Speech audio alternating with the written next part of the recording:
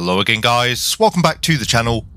In today's video we are headed off on another outing in the Aeroplane Heaven Supermarine Spitfire Mark 1. Some of you may not be aware, but Aeroplane Heaven actually recently released an update to the sound package of the Mark 1, something which I think many of us felt was needed. We are currently on the ground at Caernarfon Airport, which is just out to the southwest of northwestern Wales's Snowdonia region. It's a really stunning part of the world, made up of mountains, lakes, valleys, some very spectacular scenery, hopefully making for a really fun flight. As I mentioned already, we'll definitely get a feel for the revised sound set, both internally and externally, but ultimately as well, this is, as I say, just a good excuse to have some fun in the Spitfire. As always guys, I do hope you enjoyed the video. If you do, please consider giving it a like and subscribing to the channel. Let's head for the cockpit of the Mark 1 and we'll get the aircraft fired up. So good morning and welcome to the cockpit of the Aeroplane Heaven Supermarine Spitfire once again. It is still pretty early morning here on the ground in Caernarfon, and as I say, we're going to take the aircraft up towards the Snowdonia Hills. We'll throw the Spitfire around a little bit just to get a feel for the new sound set. I have noticed there's a couple of texture improvements since we last flew the aircraft, so quite interested to see how the new sound set pans out as well. Anyway, running through our before start checks, the magnetos are off, flaps are selected up, and sure enough we are indicating up on both sides there. Wheel brakes are set on and we do have good brake pressure. Fuel contents, we should have a fully fueled aircraft, and sure enough we do. Radiator will set fully open. Flight controls.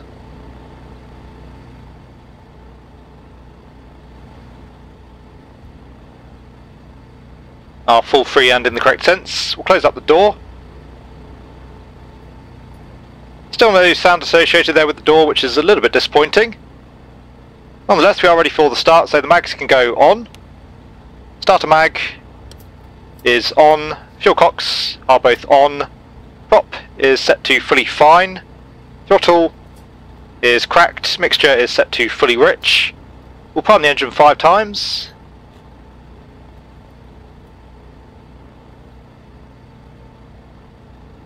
And there's 5, we'll just lock that up again for now. Checking no one's in the vicinity of the prop. Looks to be all clear. Clear prop! And we'll engage the starter.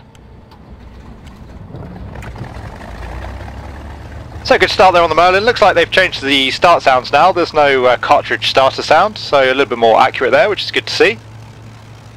Anyway, running through the after start checks, all pressure has come up. Looking good now there within limits. All temperatures rising as well. Looking for at least 15 degrees Celsius there, already coming up through 30. We'll get rid of the starter mag, and we'll get our ground crew to disconnect the accumulator trolley. We're actually going to carry out the run up in our present position as well. Since the ground crew are here presently, they won't be down at the holding point of course. There's only a little bit of wind around, so it's not really worth turning into wind, so we'll just come straight back on the stick. And coming up to 2000 RPM. We'll do that nice and quickly, just to make sure we don't overheat our Merlin engine.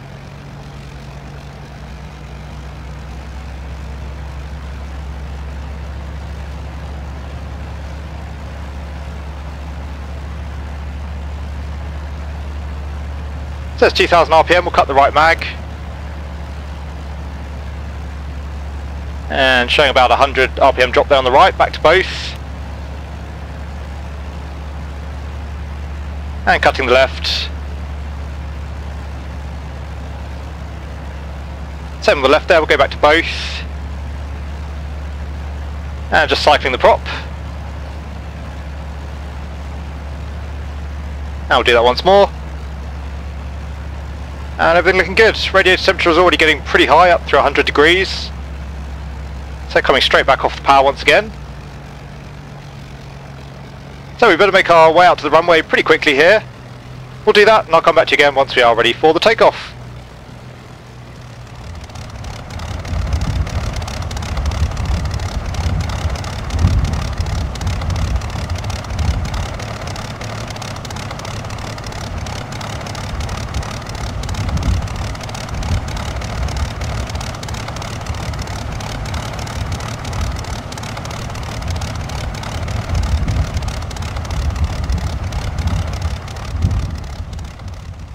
So we are all set and ready to go here on runway 25, just carrying out our before takeoff checks. Elevator trim can go 1 unit nose down. Mixture is set fully rich. Flaps once again are selected up. And indicating up. Engine temperatures and pressures look good, just checking the fuel quantities. Still looking good there, and on the flight controls. Everything is full and free. So part brake off. Coming up on the throttle, we're looking for plus 5 psi on the boost for the takeoff. Aircraft's on the roll. And just using a little bit of brake initially just to get us straight on the runway.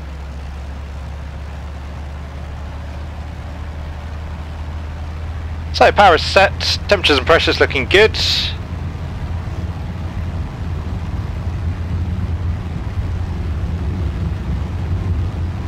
And we're up. We'll tap the brakes, gear can come up.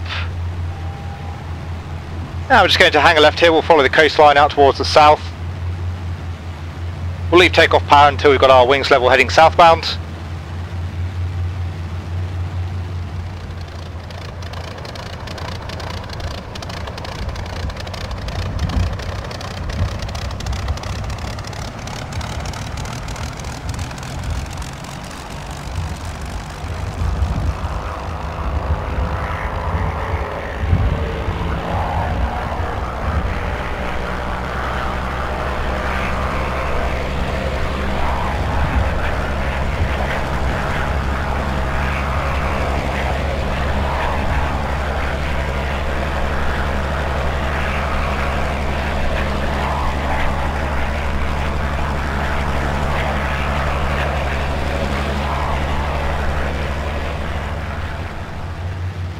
We'll come back to +2 on the boost.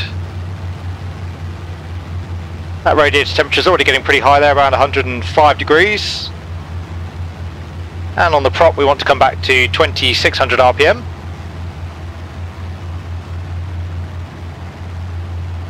And there's 2600. Close up the canopy.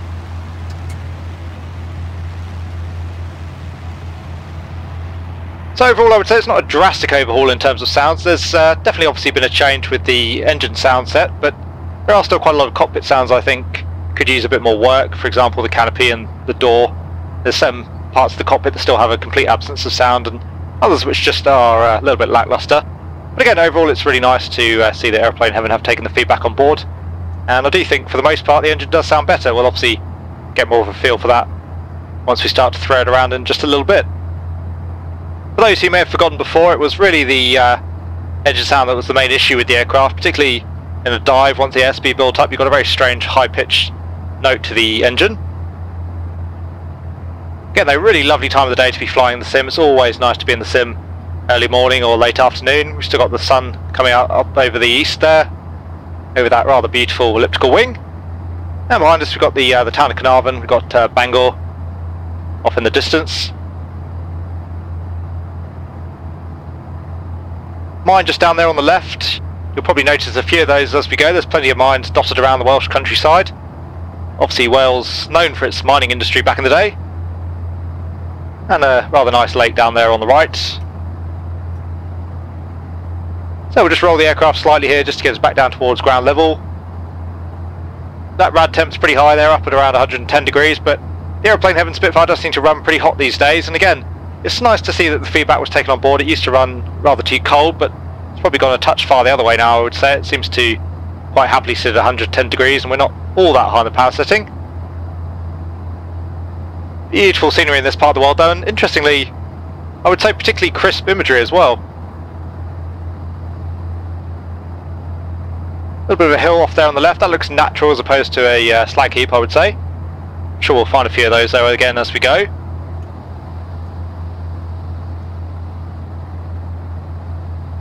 Anyway, so we're just going to have a bit of a play around in the mountains here really and get a feel for the sound set.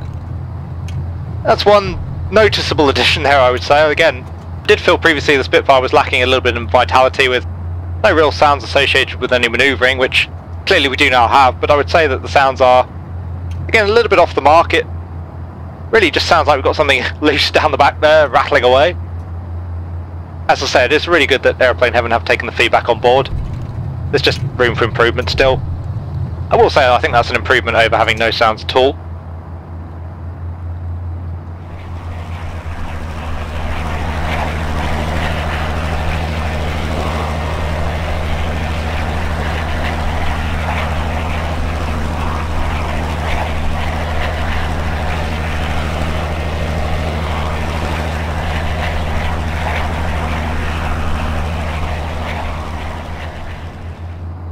Anyway, we'll track around towards the northwest here. Again, really just following the contours of the hills. Oil pressure looking good. That rad temp's stuck pretty much now at 110 degrees. We've got the radiator fully open, so there's not really a whole lot more we can do there. A little bit blinded by the sun there as it comes up over the crest of the mountains. But we'll be turning back out towards the west momentarily. Or rather more towards the north. Little lakeside property off on the left. Another lovely lake.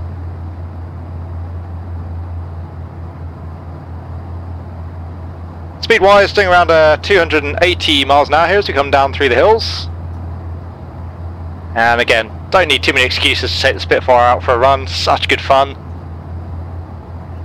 Pull hard left here and we'll come back through the hills up between the two ridges.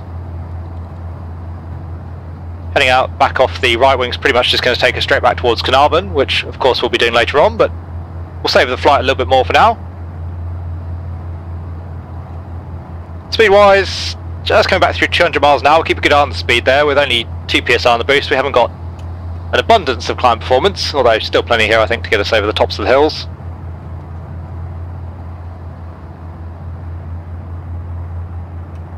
So we'll crest the top of this hill, back through 140.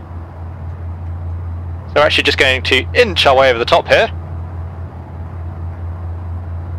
Nonetheless, the Spitfire handling it just fine, up through 140 miles an hour again. Rolling inverted, get the aircraft back down towards the ground. And again, it really does sound like we've got something loose down the back. I was hoping really for a little bit more of a groan as the airframe was manoeuvred.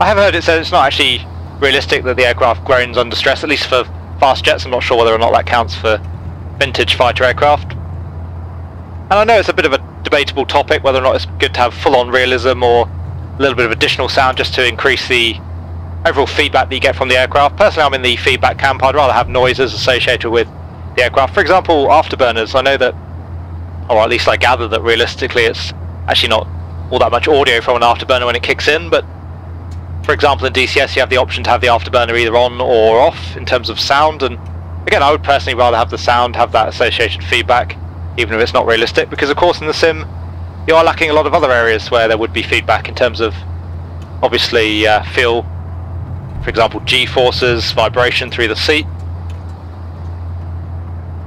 But maybe that's just me. Anyway, again I think it's nice to see that Aeroplane Heaven have added a little bit more to the Spit.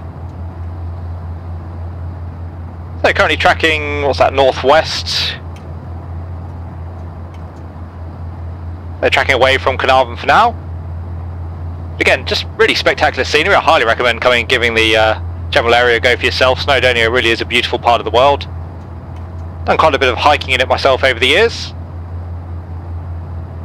But nonetheless, even virtually, really stunning. And again, I think the imagery is particularly crisp in this particular part of the sim.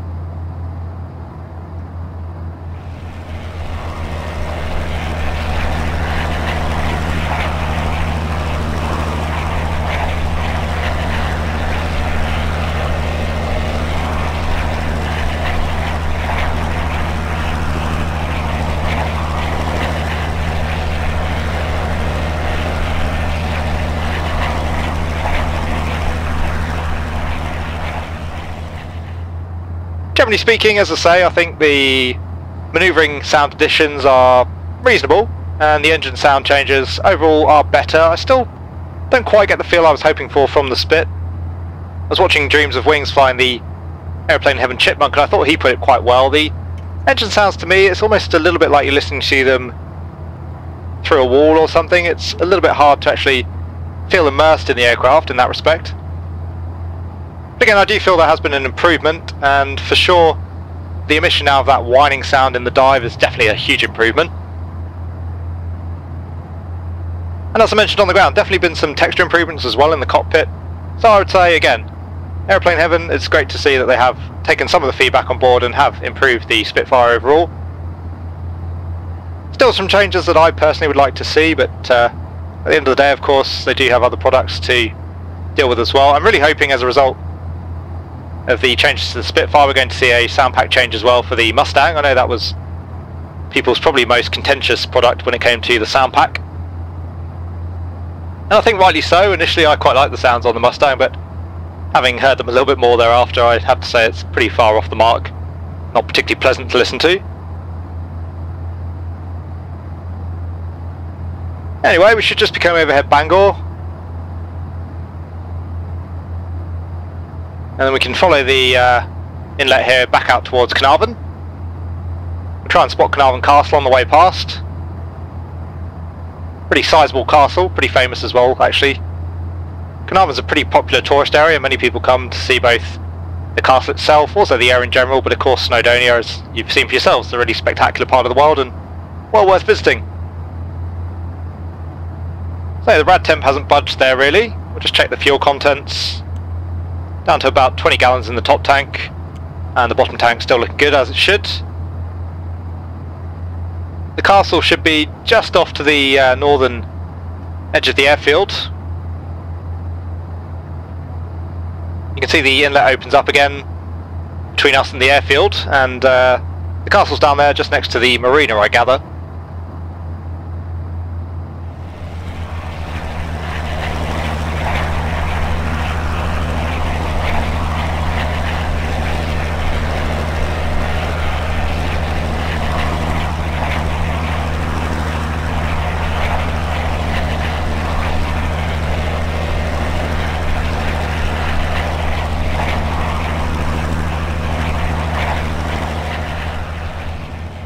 So we've got the town of Caernarfon off at our 11 o'clock, and the airfield should be just off the nose out towards the coastline. I think what we'll do here, we'll make a couple of low passes over the castle and then we'll head home. So just checking on our fuel state. Got about 10 gallons there in the top tank, bottom tank looking good. Temperatures and pressures are checked, the radiator's still fully open. And you might just about be able to make out the castle there, it's just out towards the south of the town itself.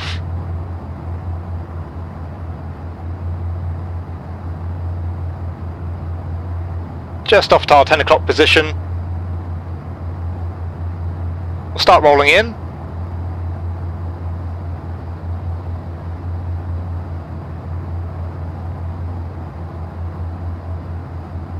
And we've got the marina there just coming up on the left wing.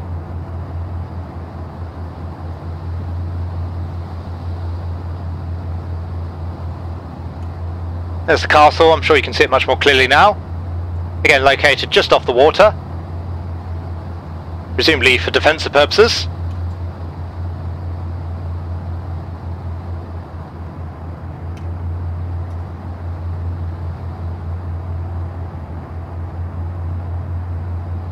So I'll make a bit of a wing over here to bring us back down towards the castle itself.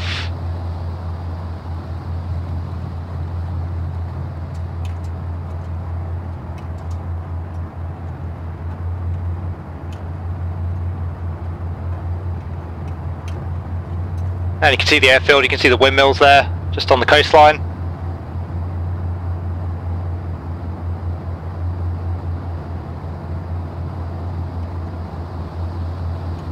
So just coming off the right wing. We'll make one more pass just before we head home. I think we'll do a loop over the castle. Haven't done a single loop yet on the flight, seems a little bit of a travesty in the Spitfire.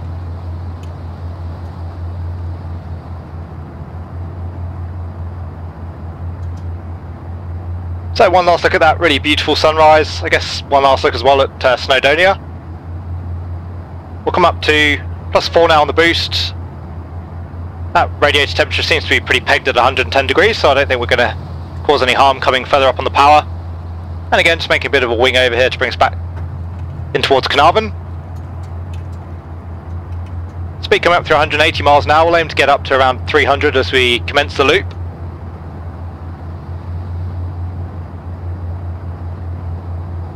And there's 300, just waiting until we come atop the castle. And 320, back on the stick.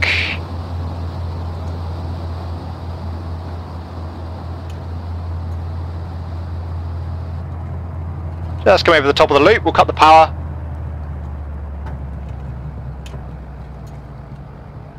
And there's the castle just down off the nose. Interestingly there, looks like we've got maybe another hilltop fortification just out to the south. Anyway, coming through the top of the loop, we'll come back up to +2 on the boost. And just making the run straight back home. Again, you can see those windmills. And you might think they're a scenery error, but apparently not. They are true to life. Seems a little bit of a strange idea banging 2 fairly sizable wind turbines in the middle of an active airfield, but there you go. What we'll do here, we'll track inbound, we'll fly parallel to runway 25, we'll just make sure the runway's clear and see what the wind's doing again. And then we'll break off for a bit of a left-hand downwind back onto runway 25 itself.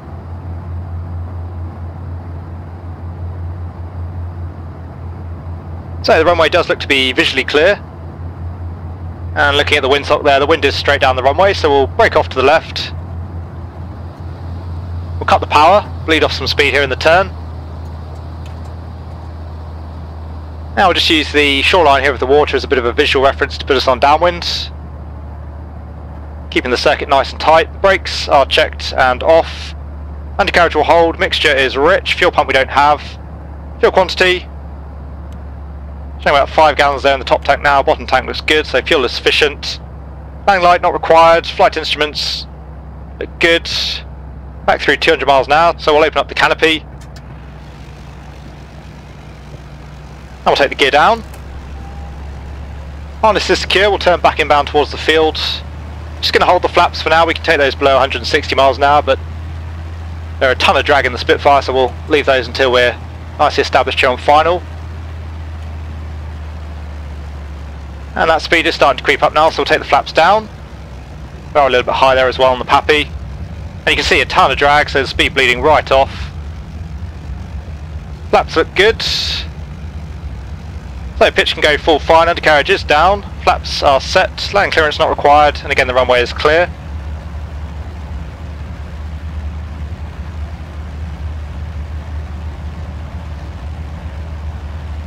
Just going to keep ourselves a little bit higher on approach here, just to help with the visibility.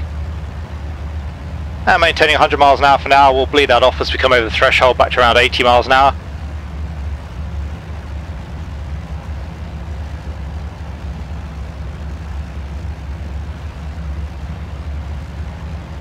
So speed's good, just starting the flare. And back off the power, holding the aircraft off. There's touchdown. Back on the stick, flaps can come up. And onto the brakes. So I'll just continue down towards the end, we'll come off at 02, then take the left onto the main taxiway.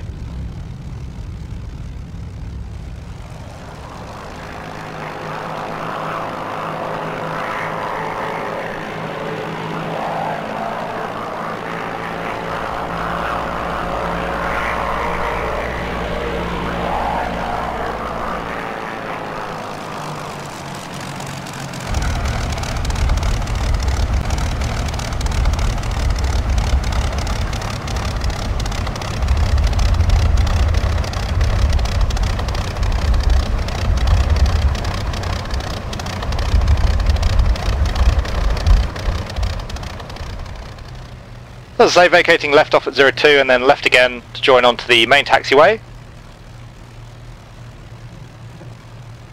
Now we're going to take the Spit right back to where we started.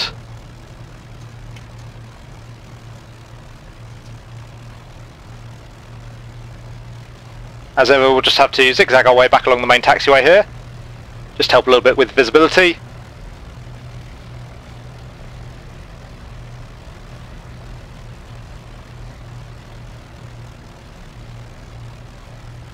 Anyway, flaps are up, radiators open, landing lights we didn't turn on, so they're still off.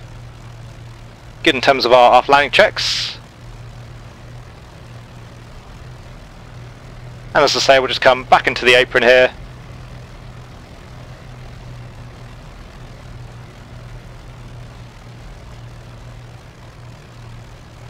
Looks like someone's actually stolen our parking spot, so we'll just have to manoeuvre in around him.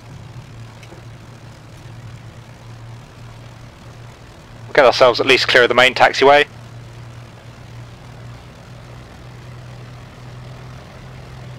And we'll just swing the aircraft around. Just using a little bit of brake as well here to tighten up the turn.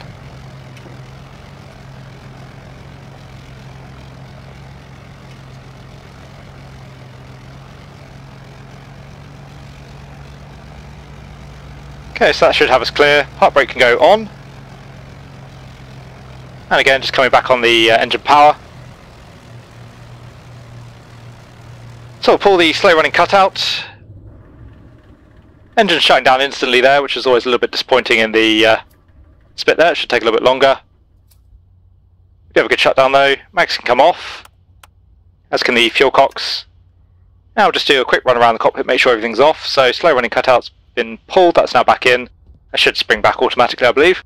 Fuel cocks are off, starter mag is off. Generator we can leave on, nav lights are off. We'll just reset the trim there as well. Mags are off. Get the gear indicator light off. Radiator we'll leave open for now just to cool things down a little bit more, although the temperatures come right back there. We'll open up the door once again. And that's us for our quick outing in the Aeroplane Heaven Supermarine Spitfire.